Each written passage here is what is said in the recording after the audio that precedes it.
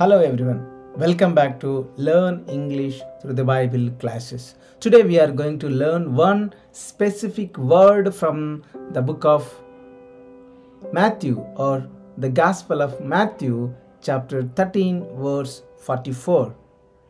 So here if you read the word, it says, "Your word is my treasure."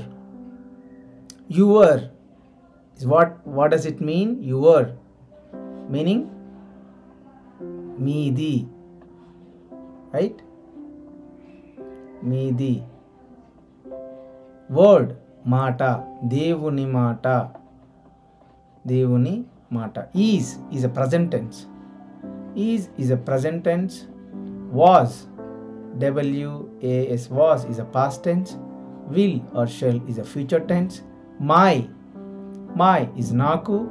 Treasure is nidhi. He is trying to say and specify and stressing the word that if you get the word of God, which means you have the treasure.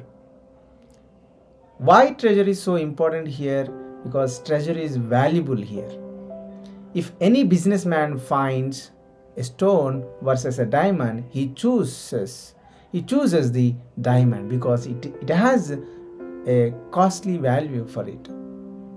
Similarly, God is trying to say here that when you have the word of God with you, which means you have treasure, so find it,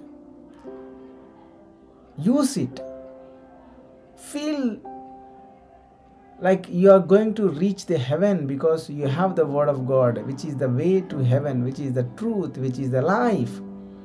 That is a permanent, right? That is a permanent life that what we are going to get. So God is saying the heaven is like one of the valuable thing.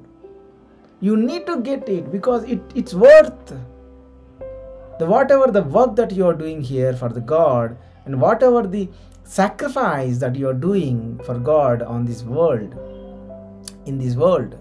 then it is worth, because you are going to get the treasure. You are going to, be in the heaven. That's worth a lot. That's the reason he is,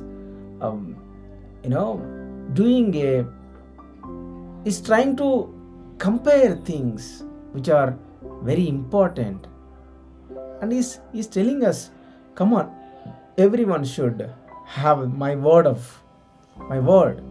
because it is my word and it is treasure. Understand? Thank you for watching this video.